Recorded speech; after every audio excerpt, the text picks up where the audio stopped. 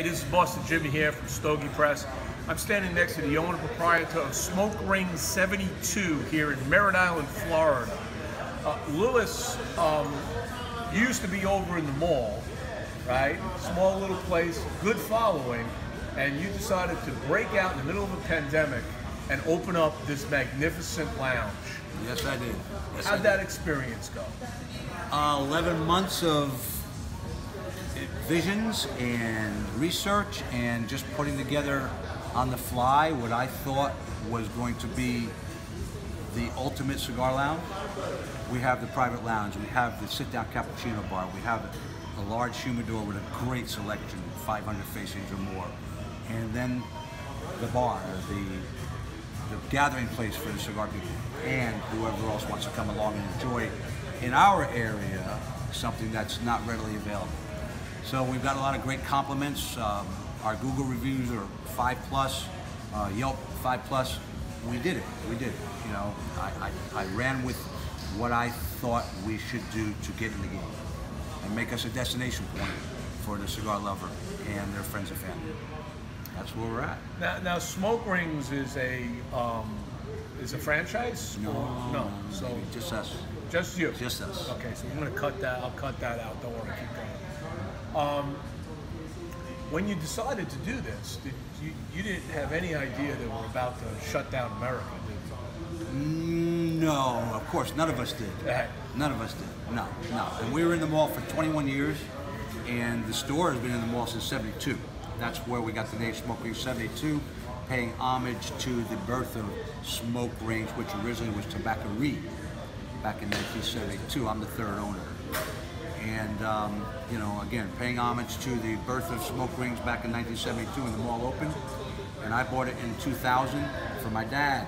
Not for me. I was a businessman elsewhere, but my old man says, you need to find me something to do. I'm old. I knew the owner, and I heard he was selling, and he had an immaculate spot. He had a cigar lounge in the mall, members only, and the place was like pristine, but he wouldn't let the public in. I'm like, you need to let people come in and enjoy the lounge. So when I bought it, I opened it up to everybody. No more membership. You know, them days were in the early '90s when everybody was getting on the cigar bandwagon. He had something going on, but after that, you know, the cream came to the top and everybody else went and did other things. So I just took the cigar store in the mall. I doubled the business in the first 5 years I was there, and we did great. But with the shutdown of the Space Center in the early 2000s, business started to slide. We rebuilt it to a point where we were sustainable, but I saw the writing on the wall in 2015. Our best year was 2015. And then every year after that, we slid. And I was nervous. And with all the legal ramblings going on, attacking our industry, you know, I was nervous.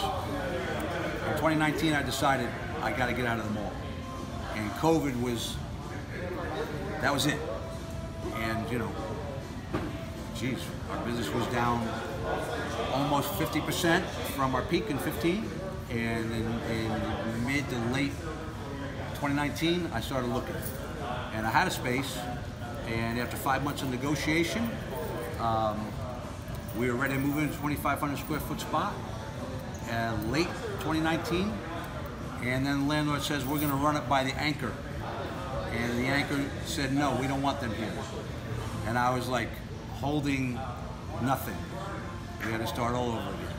And I found this place, 5,000 square feet, and I'm like, what am I going to do with that? And it afforded me the ability, with the grace of the landlord giving me a good deal for the first year, to build into this space. And that's what we're doing. Again, double the humidor of what we had. It's going to probably expand more. Sit-down cappuccino bar, private lounge, members only, 24-hour access, great accessories, and the lounge. You know, the lounge. And a pool table. And a pool table. And a Domino's table. And the pool table is not your typical bar table as you see already in this article that you're reading.